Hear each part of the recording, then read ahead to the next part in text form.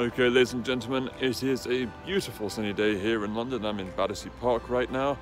It's been quite a while since my last review, but this one, I've actually had time to do it. Now on holiday, Battersea Park, it's a lovely winter day in London, and I couldn't be happier. Aside from the other day, I was traveling here and I was on the BA flight, and I saw they had this new rum which I hadn't tried before. I've tried Mount Gay. I love Mount Gay 1703. It's one of the best spice rums you can buy in general.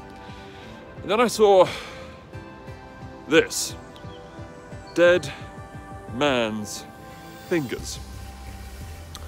Now, the bottle, it looks quite glary, quite glitzy, whatever, gold writing on it. Looks awfully garish.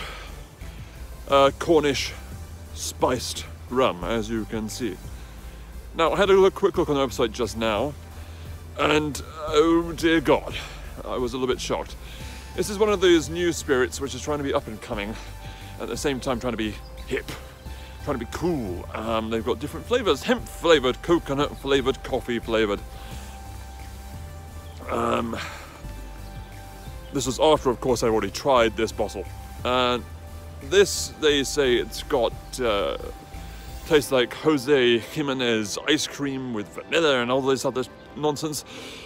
Now, ladies and gentlemen, I try not to swear on this channel, but I'm going to have to break that rule, but I'm going to use it in nautical swearing today instead. So, if you have to write on your website, this rum is quote-unquote suitable for vegans, no Sierra Hotel India Tango, it's Foxtrot Uniform Charlie Kilo ING, suitable for vegans. It's rum. Unless you're using animal products in your rum, I can't stop myself from swearing. Unless it's a bleeding cocktail which has got milk inside of it, then of course it's suitable for vegans, you blithering idiots. Now, let me just no, that's my rant over. Let's talk about this stuff, because I had a experience. Now, well, my arm dies. So, I must just switch hands, I think. Can I? No, I cannot. So this is a on the go sort of thing. Now, this rum in particular, when you open it, it has, the smell of vanilla is there. In fact, it's as much there as if you were to go to a supermarket, pick up a bunch of vanilla sticks, take one great big whiff. That is how this rum smells. Switching hands again. Namely, so on the first taste, on the first experience, I'm going, oh dear. But it got worse. The taste is not of a rum which I can tell you was aged for 3 years. I think this was just a copper pot's batch job done by a bunch of amateurs who don't know what the F they're doing. Then again, this is the British we're talking about. When it comes to spirit production, especially, I looked on the back, it comes from Liverpool, and it claims to be Cornish, trying to tie into the whole pirate thing. Let me just get this one straight, and I will continue this on later on in a later video. Pirates did not drink rum. Bombshell, boom, done. No, they drank brandy because rum was too valuable. It was a tradable commodity. You could buy land with rum back in the day. In fact, people did. Quite some large swaths of America was bought by using barrels of rum. It was incredibly valuable.